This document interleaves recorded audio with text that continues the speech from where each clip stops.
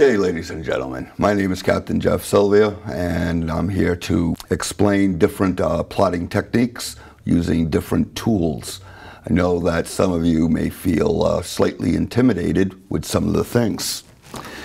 First tool I'd like to mention is the roll bar. Roll bar has advantages and disadvantages. Advantage, easy to use, and they don't slip very much. The next thing we have is the parallel rulers.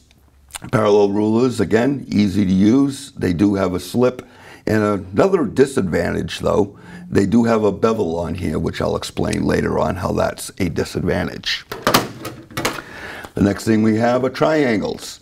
Triangles, I can't think of any disadvantages with these guys. We use them, they're very versatile. At first, they may be a little clumsy to you.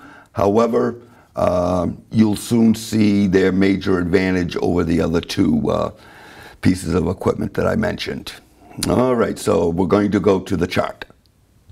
All right, so here we are on the chart, and what we want to do is lay a course of 030. What we have here is a plotting sheet just for ease of seeing things. So the first thing we're going to do, we're going to set up our slide bar to 030, and we see, oh no, it doesn't reach.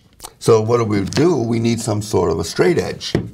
Maybe I'll grab a parallel ruler and slide it up here, up against the roll bar, move the roll bar, and then slide the roll bar over and strike my line of 030. A bit clumsy, possibility that things could slip. Not bad, however, there is a better way. Alrighty, now let's try it with the parallel ruler. So here we have the parallel ruler you all know how to use. So we come over to 030 again. And now we gotta move with our parallel ruler. Oh no, we're going that way. So I guess I've got to do this and then this, and it slipped. I gotta start over. So we start over because the old saying is, if you think it slipped, it did. So we gotta parallel all the way up again. And now we draw a line. This is where I was talking about the bevel. Some people, they sit down and plot, which is fine. But the bevel will cause a parallax as you look down. The only way to fight that parallax of the bevel in the parallel ruler is to actually stand right on top of it and then strike your line. Because if you go to the side or wherever maybe you're sitting, you may not be getting exactly on the spot. So that's a problem with using parallel rulers. Now we have triangles. You need two triangles. The triangle's main advantage is I'm not reliant on the compass rose. So what I do with this, I use any meridian. Now I see the triangle, and I have to get it on here. So we have the focal point of what where everything comes together. These four lines all come together. That's the focal point. Our course, we're going to be read out of the bottom. What's also nice about triangles, you also have the reciprocal. The reciprocal is the 180 degrees out from wherever you wish. For example, 100, its reciprocal is 280. 130 would be 310. You need two triangles. All I need to do is, I remember my course, I wanted 030. I'm going to put the focal point on any meridian. And then I'm going to swing it around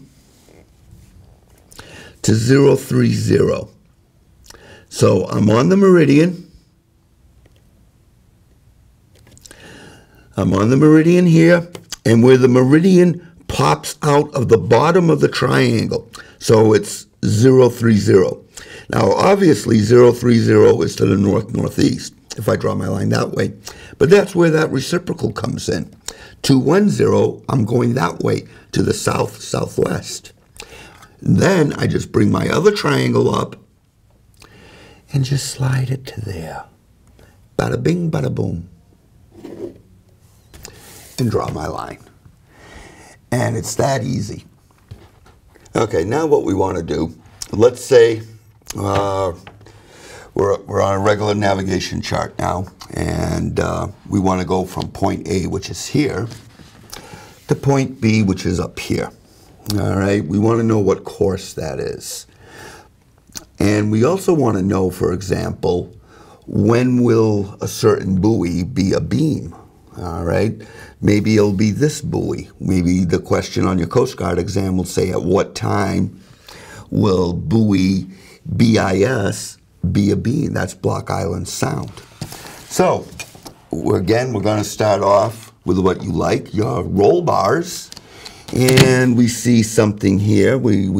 Oh no, it doesn't reach. I guess I need some sort of a straight edge. Well, I can use maybe parallel rulers. So I would come in like so, and like so, point A to point B. And now I need to know what course that is. Well, I guess I just have to move it up. Oh man, it doesn't reach. So again, I've got to fumble a little bit. Well, now let's try it with the parallel rulers. I line up and I line up, and I still see they don't reach. So, because I don't know how to use triangles, this is all that I've got left. So I'll get something like this and get a line up and get it perfectly lined up as best as I can, as one point is here and the other point is there. And now with my parallel rulers, I've got to make it to a compass rose. Well, there's my closest one. So this isn't terrible, terrible. And I can find my course. And my course I could strike, and then I could read 3, 3, 3, 2. Okay. Now I can do it with my triangles. Again, same problem. They don't reach. So I use the other triangle as an extension and bring it up, line up on my point, line up on my point. So there I'm pretty much lined up. Okay. I can draw a line. And now with the other triangle, I can slide this one up. And as you see, it hits exactly on, and there's no slippage whatsoever. Okay.